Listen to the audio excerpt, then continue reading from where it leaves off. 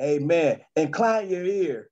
Amen. Open up your heart to this wisdom. Amen. Get your paper, get your pen, get your plate, and get your knife and get your fork. Amen. Let's get ready to eat of the word of God from none other than our great overseer and bishop. Amen. That, as Pastor Val said, overseer Jeanette Williams White. We love you, Mom. Love you, son. To all of God's children today, this morning is another God bless you day, because He opened our eyes and we thank Him that we were yet in the land of the living. Many have gone home to be with the Lord, and it seems that every day I wake up, there's another soldier that has gone home to be with the Lord. But I must trust and know that the Lord know all things. And because He does, I rest assured in my salvation that He's able to save us and to keep us. But here we are before the Lord again on this day to deliver a word from the Lord. And we pray now that your ears might be open, your heart would be open to receive, and your eyes would be open that you might see. And I thank God for that as it goes out across the land on this morning. We're going to go to Luke chapter 5, verse 37 and 38. And I'm sure this is a familiar passage in the house of the Lord among God's saints.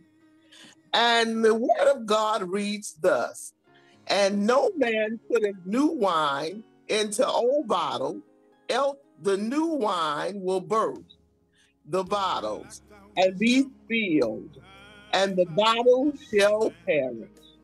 But new wine must be put into new bottles, and both are preserved." Listen to that again. But new wine must be put into new bottles, and both are preserved. The bottle and the wine is preserved. And so the 39th verse, just to conclude it, says, "No man also having drunk old wine straightway desireth new, for he saith, the old is better." Oh my God, when the Lord gave me this word and told me to go and study and prepare to deliver it to you, it is apropos for just where we are. And we're going to title this message, Stretch. Just stretch. Wherever you are, just stretch. See, I don't want to get ahead of myself, but when you understand the old bottle holders, if you would, or the old flasks that were used to pour the new wine in, there was a flexibility, a giving in that skin that was used. And so if you can imagine and put yourself in that place, then you will understand that that skin was able to be stretched. And so ask the Lord just to stretch you on this morning. It was pliable. It was able to be wrung and to be twisted and to be positioned to receive the new wine. So it was in a state that would allow it to be stretched. In order to receive the new wine, it had to be stretched because of the process that it would go through in order to house the new wine. And so here we look and we say to you this morning, just stretch. Allow the Holy Ghost to stretch you to become pliable, to become shaped, and to become formed by the Holy Ghost in this new place that we are in. So here we find that Jesus speaks to the Pharisees, to the Sadducees, and Jesus speaks in scripture many times in a parable. A parable is used to represent a particular principle, a God-given principle, if you would, in this instance. Others will say it is a metaphorical story. So the story that you hear is not necessarily the story or the end point of where God is trying to get you to. But his word in this time of writings had to be revealed to a people who did not have the evidence of the Holy Ghost, which would allow them to receive from on high the interpretation or clarity of the word that Jesus was giving. So many times out of his 40 some odd parables, he would speak them in order that heavenly language could be transformed in a day and time when the Holy Ghost had not descended on all men. Because we're talking about before Acts chapter 2. And when the Holy Ghost came, then there was revelation into the heart of men, and they could see. But until they got to that point, unless you were John the Baptist, who was Holy Ghost filled from birth, who could see from his mother's womb. Help me, Holy Ghost. So being able to see that far in advance into the future of what God had predestined in his life and the lives of others, and for those who were to come, we need the Holy Ghost. So just say, stretch yourself, shake yourself this morning, and shake off all that old stuff and old thoughts and beliefs that you would have.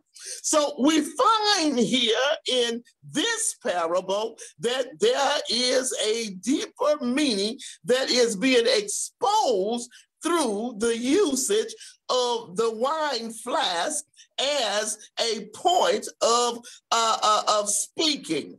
Now, when you look here with the wine flask, it is much like the gestation, if you would, of a baby that is incubated within the womb of a mother. In that womb, the baby goes through processes, goes through different stages, if you would, of development. Now, it is such a miraculous undertaking that occurs in the birth of a human being, the gestational period and process, how the woman's body begins to change over a 9-month period. There is blood that is infused, extra blood, all type of extra, if you would, internal mechanisms that go on in that womb.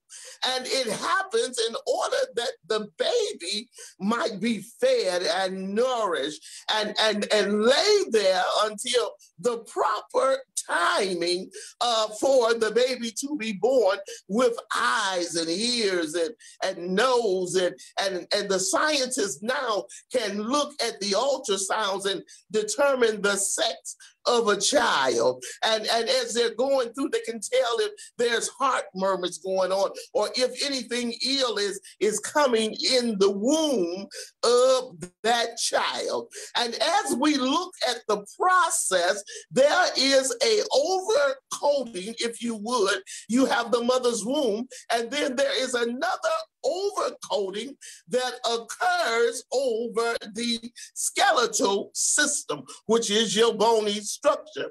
Outside of that, we have what we call the layer of skin, which is an organism. You don't think of it that way, but it is. It is an organism that covers the body and houses all that God puts together in the formation of a human being. Now, because a mother becomes pregnant and the child begins to grow and to mature within the womb, don't you know that only a God can bring about such a miraculous situation. A mother will gain something like blood, extra blood, so many pints of blood that's in the baby. The mother will gain weight so that she can nourish and feed the baby. And what's so amazing is that her circulatory system, the vessels, the veins and the arteries connect with that baby and feed that baby and nourishes the baby. And so we have that covering. And until the appropriate time, the baby does not come forth. If the baby comes before the time of maturity, then you will sometime have birth defects, ill form organisms, heart murmurs, different things that will happen to the child. And so then God gives, even in gestation, a covering. And so it is called process. When you look at the church on today, we have been going through process in the pandemic. And here God sets before us new wineskin, and he sets before us a stretching. That's why I'm telling you, the stretching happens in the new wineskin. And so that stretching, and it's pliable, and the fermentation process happens in the wine, in that wine flask. And only that new wine flask can contain the new wine, because it is equipped to receive it and hold it until the appointed time. So then we are looking at what Jesus is saying. He said we have new wine that is being poured into a new wine flask. Now, understand this point. If you pour old wine into a new flask, it cannot hold it. It will go bad on you. If you take new wine and put it into an old flask, it cannot hold it. It will rupture and burst. What am I saying? We cannot take the new wine that God has downloaded to us into an old situation that we had 12 months ago. If you look at the situation of the church as Jesus is walking through here, he tells them, he said, look, fellas, if you continue, if you want to take the old Torah and you want the new Gentiles to walk therein, they won't hold it. They're going to burst along the journey. You as Pharisees and Sadducees could not keep the law. That is why Jesus came on the scene. If they could have kept the law, then we would not have needed a New Testament. But they could not keep just to love the Lord thy God with all thy heart and with all thy understanding. They could not hold that principle. We know that the Pharisees, that they ruled for over 300 years. The Sanhedrin court guided and led Israel. And so as we moved along in this journey, Jesus had to come. And as we said last week, we're safe in his arms. For the Lord, he is our shepherd. And so here today we come, and he wants to teach us that we can't bring the old into the new.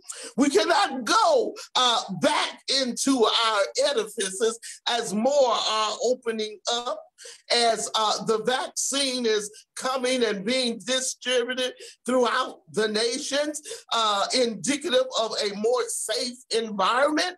We are not foolish to believe that anything except for the blood of Jesus that yet runs down Calvary's cross is what will keep us safe in his arms. It is the blood, it is the blood. But we thank God that he has given the knowledge and understanding to our scientists to bring into the world something that can help us. But we are not short to think that anything, because the Lord giveth life and he taketh life away, because he is a sovereign God. He do what he will and what he pleases. But one thing, we're here in this pandemic, and he has brought us to our knees. He has brought our country to its knees. So what? We are here as Daniel. We are in a place of repentance and asking God to forgive us, to help us, Lord. So here we have the functioning of the old wineskin, yet trying to be pushed into the new flask. I'm here to tell you today, it is not going to work. We cannot go back to our old ways and be comfortable. We've got to meet the people of God where they are. The people of God, the man who does not know God, he's more likely to come on Facebook than he is to come into the church house. We got to go and get the sheep where they are.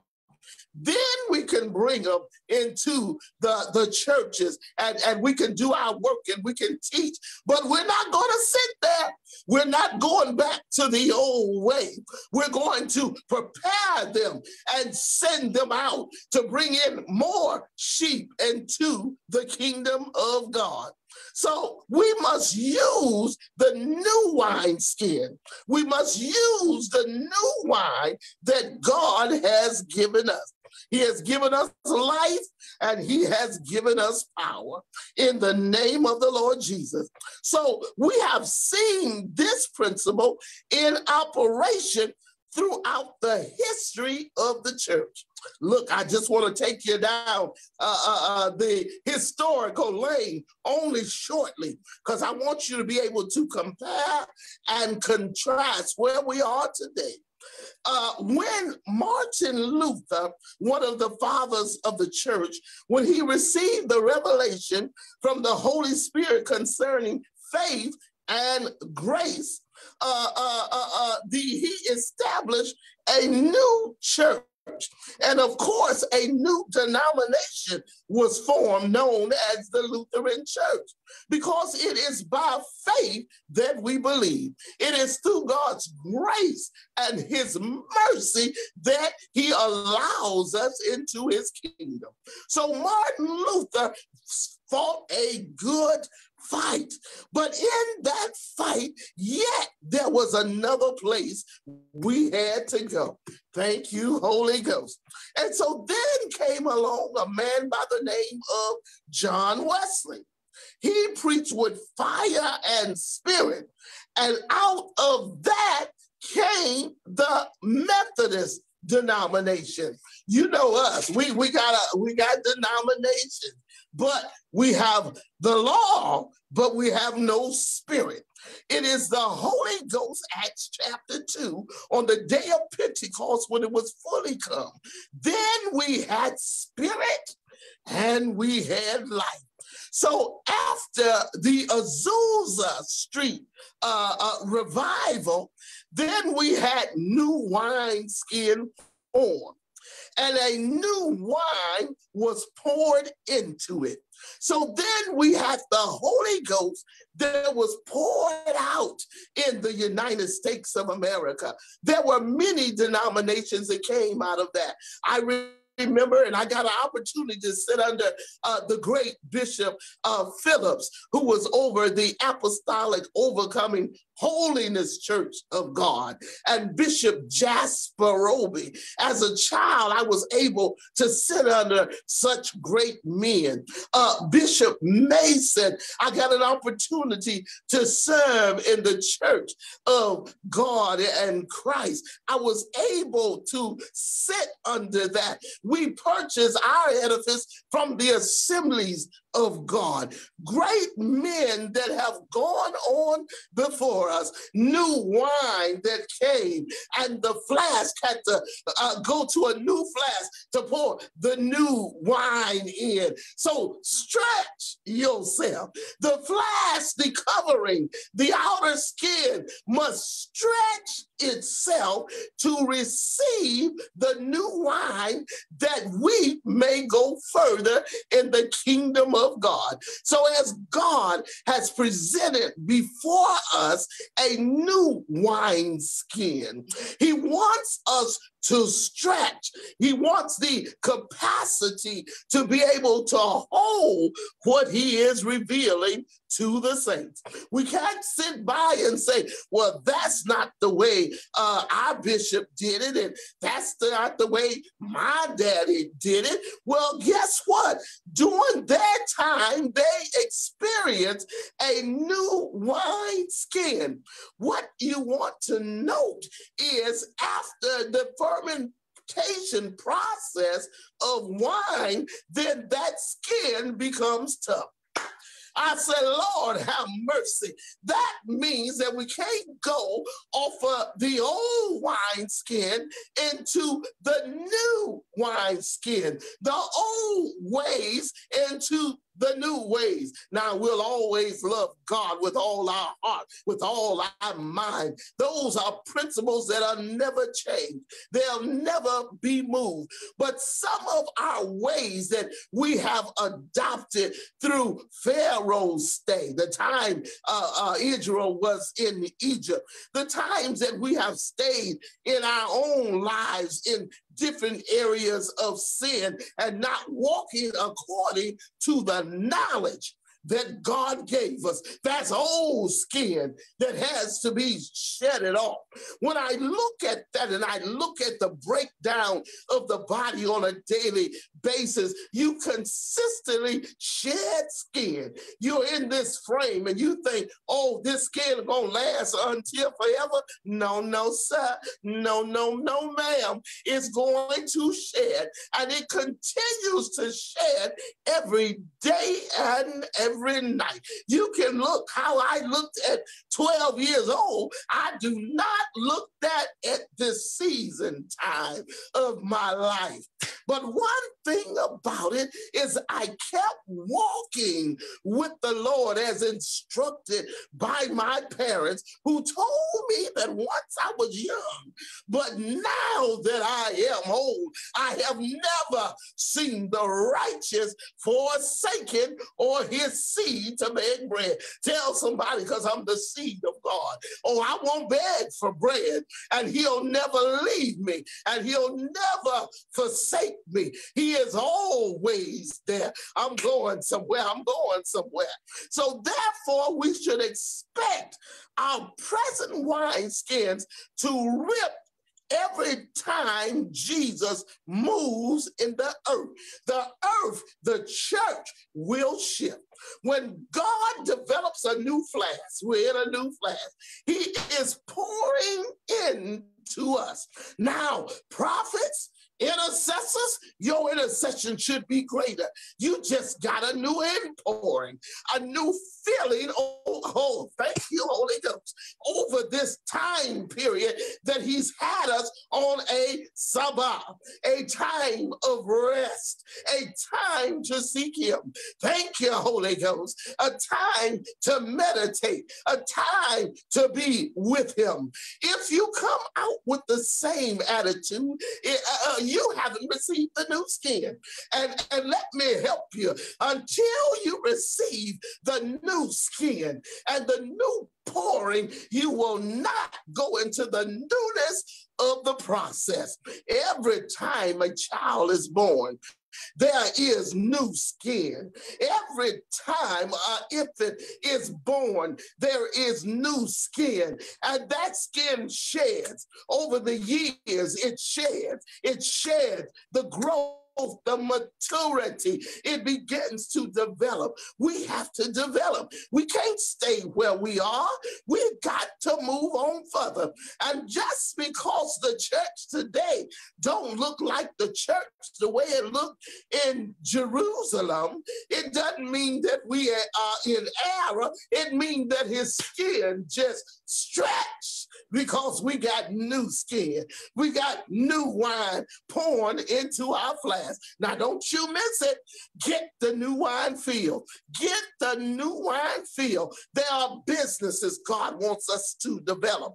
Why? So we can bless the kingdom of God. Why? So we can help the people of God. Oh, help me, Holy Ghost. He's down low. He's down low. He's down low. So then there can be no mighty spiritual awakening in our day without a great shaking of our churches, our organizations, our leaders, and our structures. I could stay right there for a couple of hours, but look at here.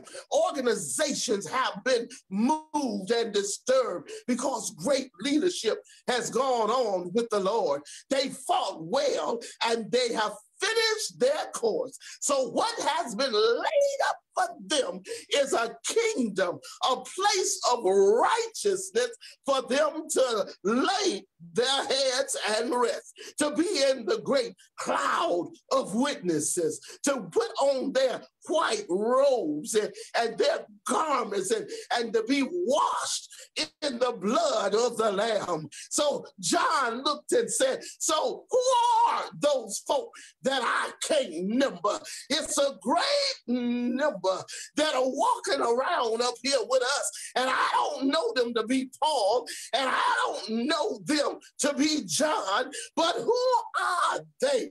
Tell them that the great Prophet Seaborn White got on his white robe and he's walking amongst the angels waiting for us to finish our course. Help me, somebody come. Calm me down, calm me down. Hey, but look at here, look at here. So as the leaders go off the scene and the structure is shaken and shifted, that's how you know if your body skin is being a protective agent, if you would, for your internal organs. If your body cannot hold it, your skin covering your organs cannot hold it, then God replenishes it.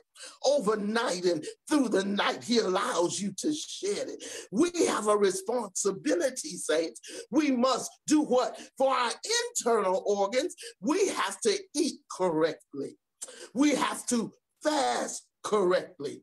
We have to go to the gym or walk around the block or do your in-home exercise. But we have a responsibility, thank you, Holy Ghost, just throwing it out there, to maintain this body that God has given us. We have a responsibility to maintain what God has left us through our forefathers and our workers of the role of the Lord's house, those who labored before us. We don't just toss it aside because it's a new way today. No, it is a building block. It is a building block, layer upon layer, line upon line, precept upon precept. You can't read Genesis and then say, I'm done with Genesis, like we used to do in school. We study for the test. Once the test is over, everything go out our head.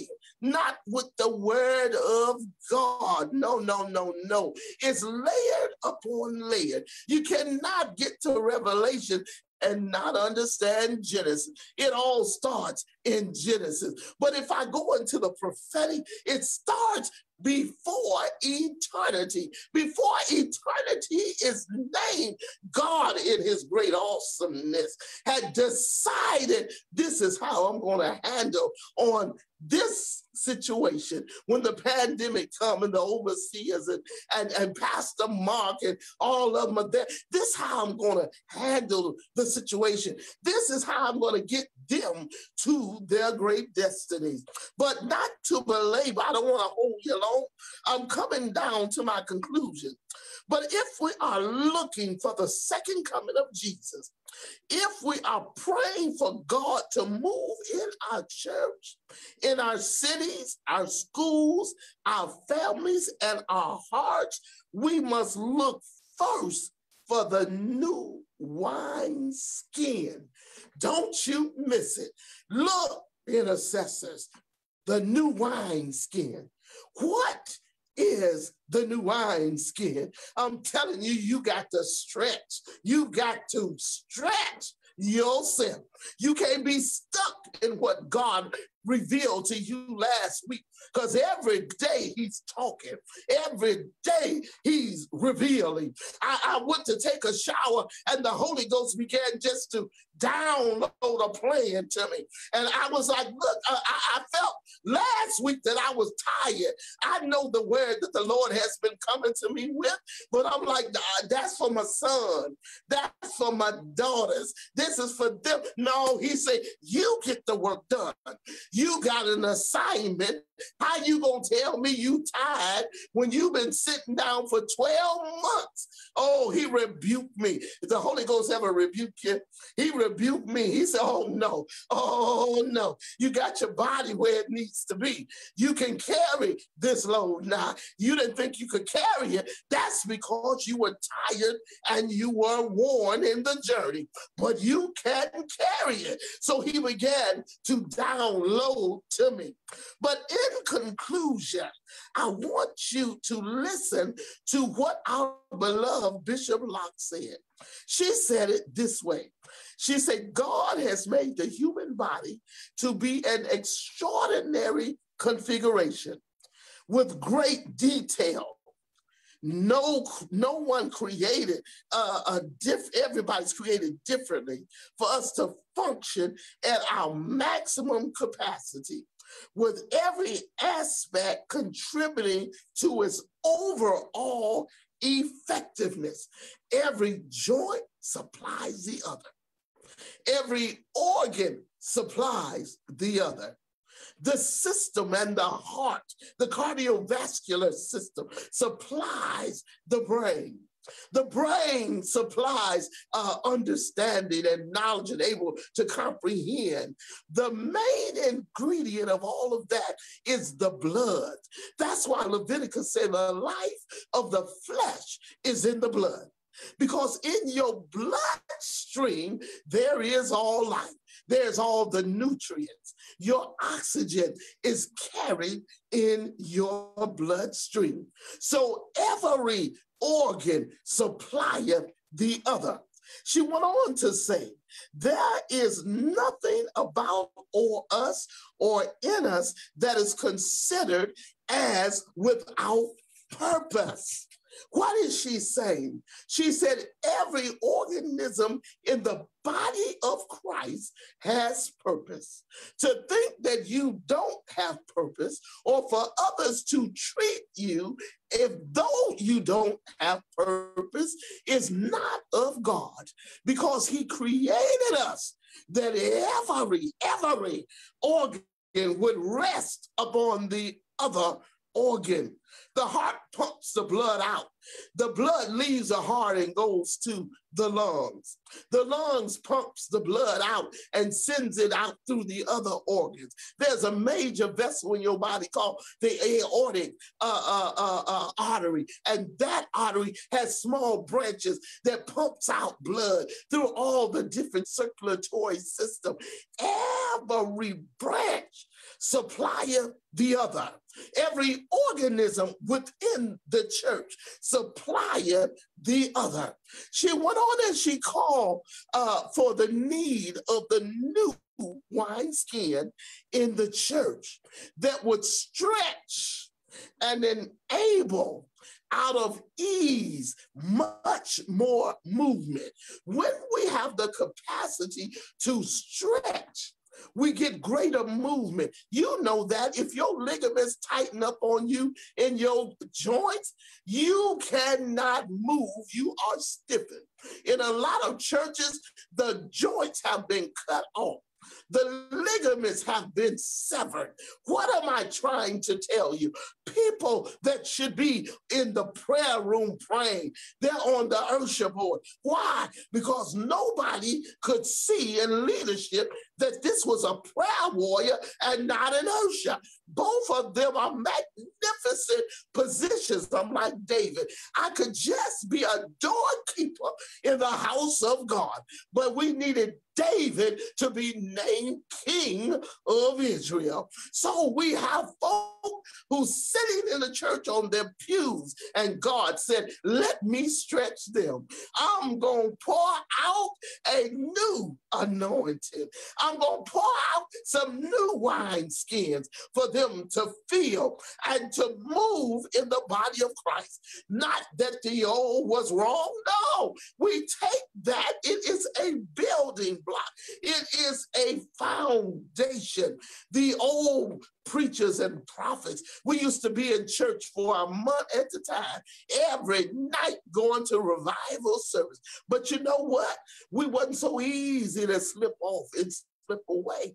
Why? Because our feet were held to the fire. We were accountable. Nowadays, if you say something to the saints, they get an attitude. How you gonna get an attitude with the voice of God? God comes to us in small voices. He comes to us in dreams. And the mothers would walk the aisle in that day and they tap you on the shoulder and they say, baby, the Lord showed me something last night. I need you to kind of bring that in.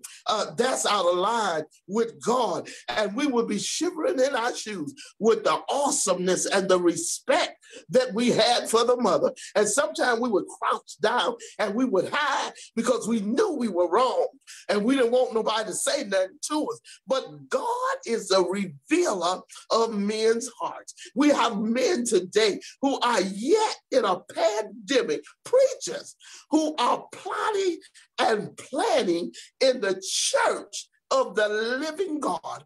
But I'm here to tell you, you better stretch and receive the new wine skin and the outpouring that God has given to the nations.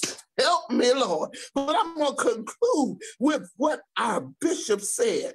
She said this. She said, when the reciprocal carries of the heavenly message, oh God, when it becomes fixed and inflexible, when the reciprocals, the carriers of the heavenly message of God becomes immovable, it's inflexible, they no longer serve God's purpose effectively. And finally, we will break if we do not stretch, like the wine flask. If you don't stretch and allow God to move and pour new wine into the new wine skin that he has prepared. He is the preparer of the wine skin. He is the preparer of the wine that he is pouring out. There were many who kicked against the Holy Ghost at Jerusalem. They said to the disciples, are these men drunk with wine? How do they speak in all of these languages? Are they drunk? I heard one speak in Arabic, and I heard somebody else speak in a Hebrew, and I heard some, because the miraculous power of God. He is the beginning. He's Alpha. He's Omega. He is the ending. He has already shaped and molded the wineskin so that it could contain our capacity of what we are to release in the earth on today. Come on, saints, come on with me. Don't be left behind. Many years that movie came out to show the people of God, just to give an illustration of what it might look like on the day of our Lord and Savior's return. I want to be just like Elijah. I want to be caught up in the midst, not see death, but to be able to shift. Oh, somebody say, help me stretch. I want to be able to stretch and shift from this present time into a time of eternity, a time where every day will be howdy, howdy, and never goodbye, a place where there'll be no more tears and there'll be no more sorrow, and we'll be able to love on those who have gone on before us, and we'll see our great leader who will be sitting with the great crowd of witnesses doing all and remembering, oh, here come my children. And one thing I love about it, even though all of the saints and the great Bishop Ellis, Delano Ellis, gone on to be with the Lord, all of them, Papa, they've gone on to be with the Lord. But I want you to know this in my conclusion, that even though they have gone on before us, they cannot crown the Lord Jesus until we get there. There will not be a great ceremony until we get to glory, until we all sitting at the feet of our Lord Jesus, and we'll cry out, I stretch, Lord. Even in that great pandemic that we experienced, I was able to stretch and allow new wineskin. I'm clothed with the cloth and the covering of righteousness. I'm able to stretch in righteousness. I'm able to receive your word in righteousness. Father, I got the assignment done. Even when I felt tired and didn't feel like it. And I said, I can count on my sons and my daughters. They got it. I don't. He said, no. They were not put in the earth to do what you were assigned to do. So you just get up and get going, because I've given you time so your body could rest and be healed and put in the place that you needed to be. And that place is to hear a word from God. Every day we should be hearing a fresh word from the Lord. What are you saying today, Holy Spirit? I remember the prophet that wrote, good morning, Holy Spirit. Every day is good morning. The personality, if you would, of God himself, how his divinity was left in the earth for us. Jesus prayed for us, and he said to all of those that come by way of the apostles, Lord, he wanted him to remember us. That is us. We came by the apostles. That's John chapter 17. As Jesus prays for the apostles, then he says he prays for those that come by way of the apostles. And we come by way of the apostles. I thank you for listening for this time. The Lord is good. He's always good, and he's an everlasting God. And to any of you who have heard this message on today, want to be fed more, all you have to do is send a message in the comment section on your Facebook page. You can tap into Zion Worship Wine Dot. You can leave us a message there. Any of these intercessors, Minister Robin White, Elder Frederick Williams would on the wall pray every morning. He and Dr. Kadisha Henry, they pray every morning. Prayers going up. Minister Robin White praying throughout the day. Thank God she has a kind of job that allow her to just pray all day. So she and her heavenlies, you know, people that just like to pray, she one of those. So we thank God for these types of people who are on the wall praying. That's for all of us. It is not just a name of a show that was catchy. No, this is on the wall, and it is a command of God that we pray always and that we not faint. But to you who may not know the Lord Jesus, the word of God says it this way. He says, first, you must believe that he is God. So if you believe that he is God, and you can open your mouth and say, I believe that you are God, and I'm turning my life over to you. I want to live according to what you say, to your words, Lord God. Please let me into your kingdom. All you got to do is say it. He'll receive you, and Zion Worship will receive you. Our pastors, Pastor Mark White and Pastor Valerie White, they stand with their arms open to receive you. Know that there is no sin that is so great that the Lord God has not already made a way to forgive you and allow you an escape.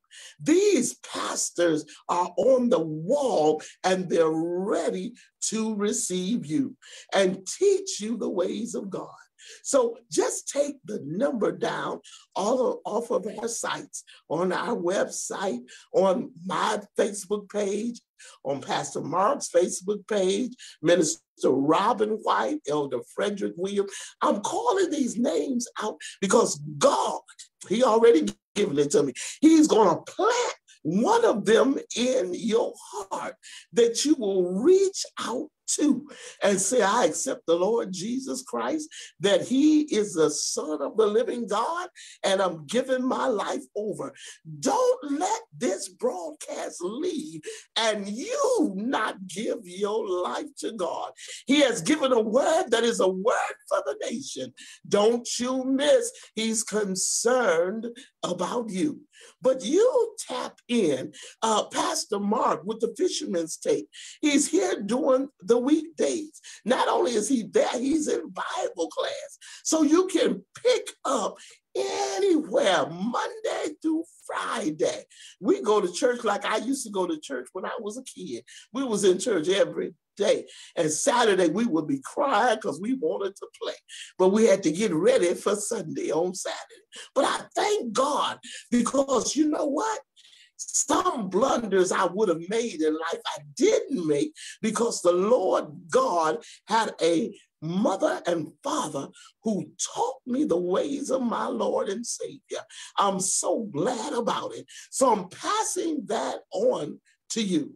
So look for Zion Worship Center during the weekday, and we'll be there for you, ready to serve you. May God bless you. May heaven smile upon you until we meet again. And I declare that that is real soon. Be blessed.